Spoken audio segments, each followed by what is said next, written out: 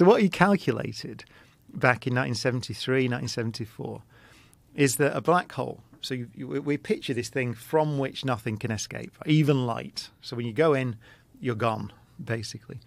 What he calculated is that even though these things are just a distortion in space and time, that's the description of them.